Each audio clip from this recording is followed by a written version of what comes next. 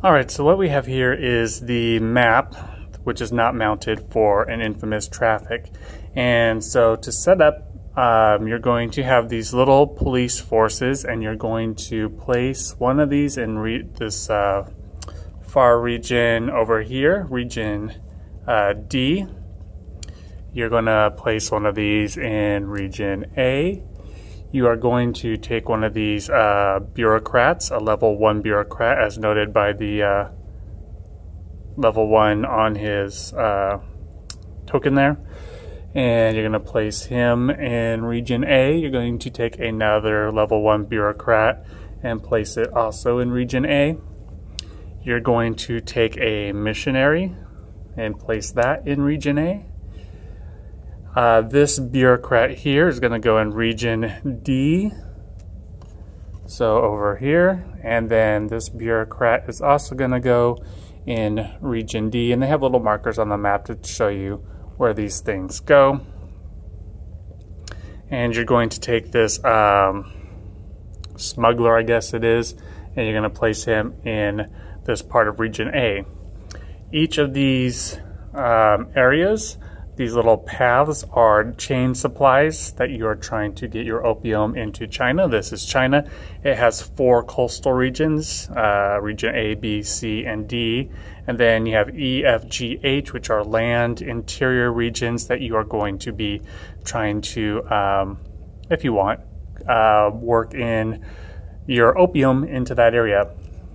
The Qing forces represents the police forces, and that's what these tokens are here. There are 2 of them. There's one in region A, and there's one that I placed over here in region D. So since there's 2 forces out there, this is going to go on the Qing police force track at a level 2. You are given an outrage marker. How angry are the people? That is going to go at 0. They are currently not very angry. You have a turn marker that's going to go up on the turn track up here. And you have the start player marker, which is going to be given to whoever you choose to be the start player. And you can decide if you want to go counterclockwise or clockwise based on which way the arrows point. And that will be changing throughout the game if somebody wants it to change. Additionally, you have a dice pool that represents the demand of a region. So you're going to roll 2 dice, and you're going to put those in region A.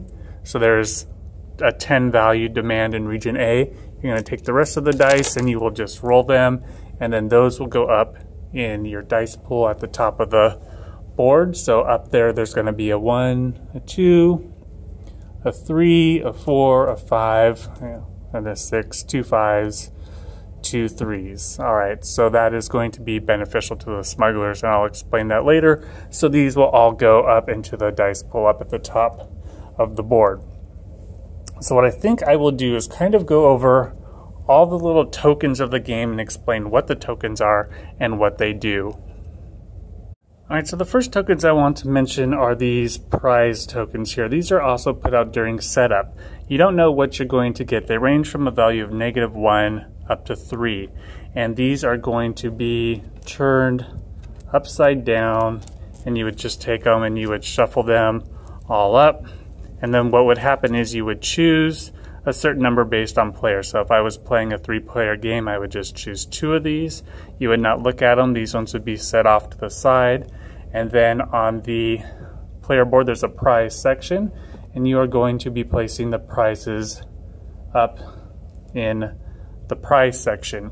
And you'll have an opportunity to look at one of those 2 areas. There's also a section up here that you need to set up, but I'll get into that a little later. All right, so those are going to get set off to the side. Additionally, each player is going to get a player board, and it's going to have an investment track and a revenue track. All right, you're going to be given 2 cubes to track this. So I know there's some glare, but this one would go on a 0 spot, and this one would go on a 0 spot also, like that. And that's how your company would start off. This top part here where it says holdings, this represents investments you have made. Special envoys are kind of like special abilities certain of your employees of your company can do. And so let me go over those tokens. So the other player tokens, each player is going to get a number of different tokens. So one of those types of tokens is your opium token. If you're going to try and sell opium by putting this onto the map, you're going to try to either not sell opium, but essentially prevent somebody else from maybe making money in that area, or you're going to have a level 1 opium, a level 2 opium, or a level 3 opium, and I'll explain more about that later. You're going to have kind of like and on the opium token, there's a little 1 in this box down here, and that 1 represents what it costs to invest in opium. It's going to cost you 1 investment. So if I was starting off with my cube on the 0 track and I wanted to invest in opium, I would move it up to the 1 because I took 1 investment action, and I would be investing in opium, and I would put that up at the top of my holdings area. More on that later. You have these merchants that you can try and send into China as well. There is no investment action to create a merchant, and you can try and get these into different supply chains at a level 0, 1, or 2. So if I wanted to put a merchant into my holding, I could just put them up there. There is no investment cost to do that. However, I could make him a special envoy and put him on this part of my board, which would provide a special ability, and that would cost 1 investment to do that. More on that later. Everybody also can invest in shipping. If you want to invest, it is also 1 investment action to do that, and you can invest in a level 1, 2, or 3 level shipping. The investment is 1 regardless of which type of shipping you use, 1, 2, or 3. And if I chose to invest in shipping, like everything else, it would just go at the top of my board as part of my holdings. Those are your main tokens you'll be placing into the board area. At the end of a round, when you choose to pass, if you want, you'll have this scion, which essentially will allow you to get one of those prizes that I put out here. You may want to put a scion out there to get a prize. You may not. The prizes are victory points. But as you saw earlier, the victory points range from -1 to 0, 1, 2, or 3. So if you know you might be getting a -1 victory point, maybe you don't want to put a scion out there. I'll explain more of that later. But your scions have a value of 0, 1, 2, or 3, or a notable scion with a value of 4, 5, 6, or 7 or greater. I'll explain more about the scions later. If you're the only person who has an investment, if I was the opium dealer and I had I was the only opium dealer, or I had more opium invested in my holdings and out on the board than anyone else, I could be the opium leader. And this token would be placed on the board. I'll show you where that goes later. But essentially, if I am the opium leader at the end of the game, I get 2 points. Additionally, nobody can undersell me. Talk about more about underselling later. I could be the merchant leader if I have more of my merchants out there, this one, than anyone else. At the end of the game, I will get 2 points. And likewise with shipping, if I am the shipping leader, at the end of the game, I will get 2 points. That is your company. You have, I think you have like 5 different merchants, 5 different ships, and 5 different opium crates that you can choose to invest into your company, put them into your holdings, and then move them out to the board. More on that later.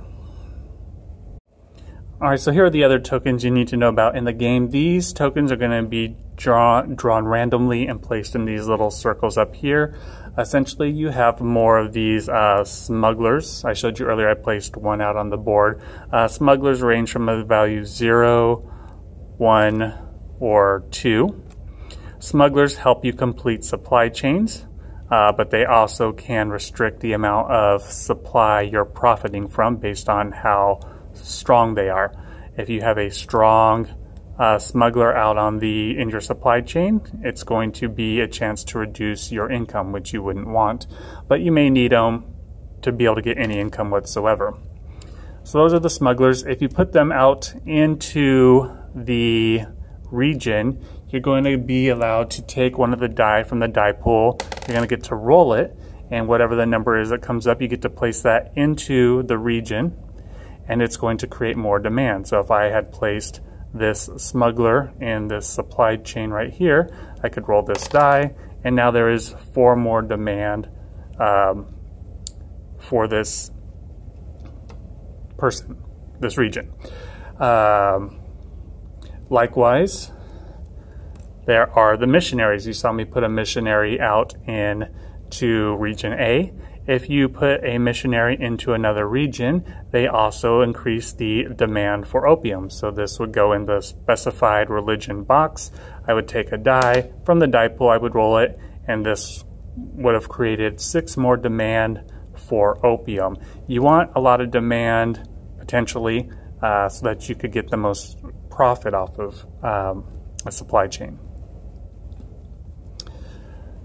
These police forces, if you take them from the circle area, which is pretty much the only area you get them from, you're going to put them into your holdings area of your player board, as I was mentioning that area earlier. If there is ever a revolution or riot or what have you, the person who has the most of these is going to be able to take some advantages, do some special things that they want to do. One of those things could be opening up a port, which makes it easier to gain access to dealing opium into China. Talk more about that later. Up there you have these merchants ranging from 0, 1, 2, or 3, like the smugglers. They can be placed into a supply chain to help complete the supply chain, so that once the supply chain is complete, you can make profit, because you can never make profit unless the supply chain is complete. Again, the more value they have means probably the less profit you're going to be able to make, but you might use them high values for other reasons. And lastly, you have the police forces, or the police. If you place one of these, or you get one of these from the circle, you're going to place it into a region, and that's going to increase that. Let me drag this over here. That's going to increase the police track up more or less. Why would you want to do that? Well, it depends, but if the outrage, I know if it exceeds, I think if it's equal, it's fine. I'd have to check the rules, but if the outrage, definitely if it exceeds the amount of police forces, you're going to have a revolution. That's where those British flag tokens come in handy. So if it was like this, but then I placed this police force out into this region, it would increase the police forces, and that would help keep the outrage down. Additionally, so you have 3 different types of police forces. You have this regular one here, all right, that just increases the track, the amount of police presence to keep the outrage down on the track. You have the one with the P on it, which is a police action that it takes. What happens is if you place a police action token in the area, let's say this area was like this, all right? If I were to place a police action token in an area, then I have to remove one of the black tokens. I could either remove the missionary, or I could remove the smuggler. On top of that, if there is a die in the region and I remove the missionary or I remove the smuggler, all right, that demand is going to go away. Now, if there's more than one, if it was like this, I would take the lowest value die and remove it. All right, I wouldn't take the highest one, I'd take the lowest one. So a police action, when you put it in a region, it allows you to remove one of the black tokens and reduce the demand. Why would you want to do that? Well, maybe you're not profiting from that region, but others are, and so you want to change that. If you had a completed supply chain, let's say you had something like, where are my other tokens? Let's put in this guy here, and let's see, 1, 2, 3, 4. All right, let's say I had this supply chain here. All right, you can look at the top value. All right, you have a value 2 plus a value 1 is 3. Plus 2 is 5, plus 1 is 6. There is a 6 value supply chain. Here is this 6 value diamond die. All right, and here's another 2 1. So there's 8 desired opium selling ability. There's a desire for 8 value of opium trade. Here is 6 of it being completed. If I completed this, I would remove a die. Well, let's say there was a 3rd die here and it got removed. All right, so this supply chain is in action, and somebody places the police force here. If they removed this black token, they would also remove the lowest value die, but it would break this supply chain, and all of the players' tokens would go back to their holdings that they have being removed from the region. So by placing a police force, you can reduce value, and if there's a completed supply chain, you can break that supply chain, which you might want to do to cut off the income somebody else makes. Additionally, there's one of these tokens. This is like Super Cop, and he has 2 police actions. So in my previous example that I had,